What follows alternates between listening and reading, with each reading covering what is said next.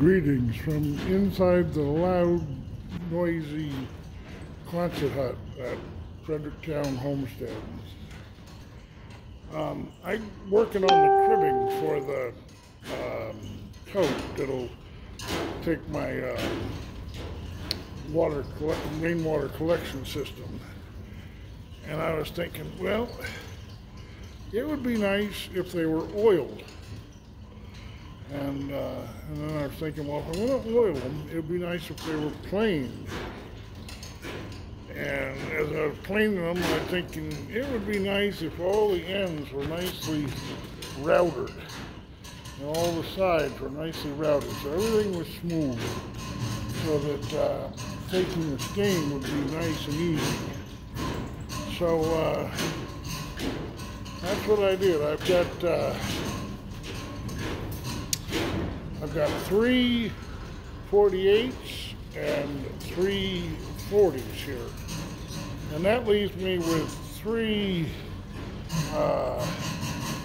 little blocks and 3 bigger blocks, all nicely routed, planed, and aren't these nice blocks? And I like that.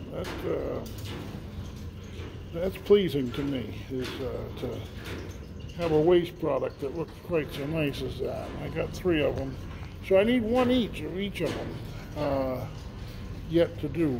I got just enough time to do that before I go on a run here. I have to plane it and cut it to length and router it.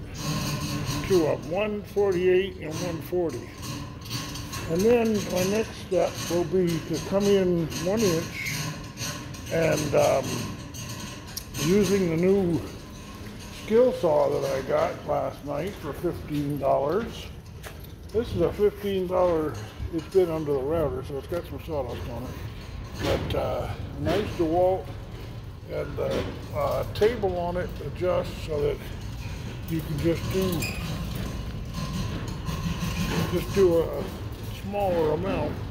My other one, my Porta-Cable skill saw doesn't, the table doesn't adjust, it's frozen. But this one is all operative. It's covered with sawdust, but $15 with a new blade and a good table. So I'm gonna go down, I think, why not 5/8 of an inch would be good.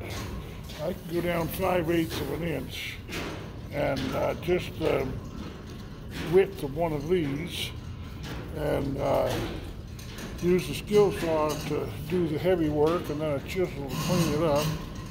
And that way these will fit right into one another.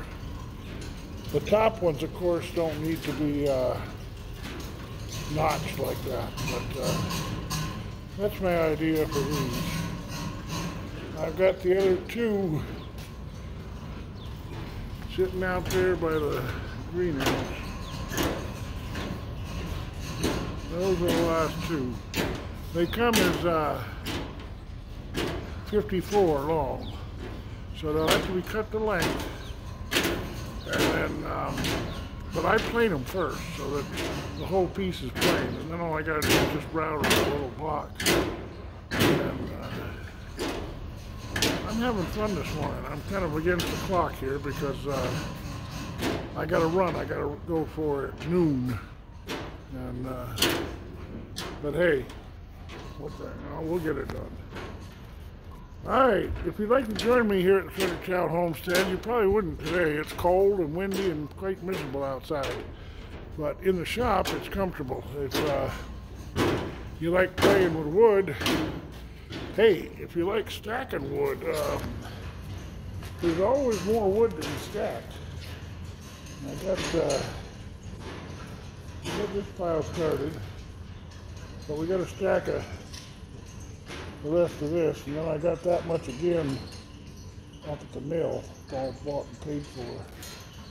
But isn't that a pretty stack of wood? Yeah, if you like stacking wood, you'll have to push me aside because I get some stacking done. But That's the way that we dry the wood, so that it's down to the recommended moisture so that you can do anything with it. Still not sure what we're going to do with all this wood, but it's nice to have. Alright, well, the cants. I got to get 2 more cants done. I better get on it. If you'd like to be a part of the Fredericktown Homestead, we got a position open for a family, a couple, or just the right individual.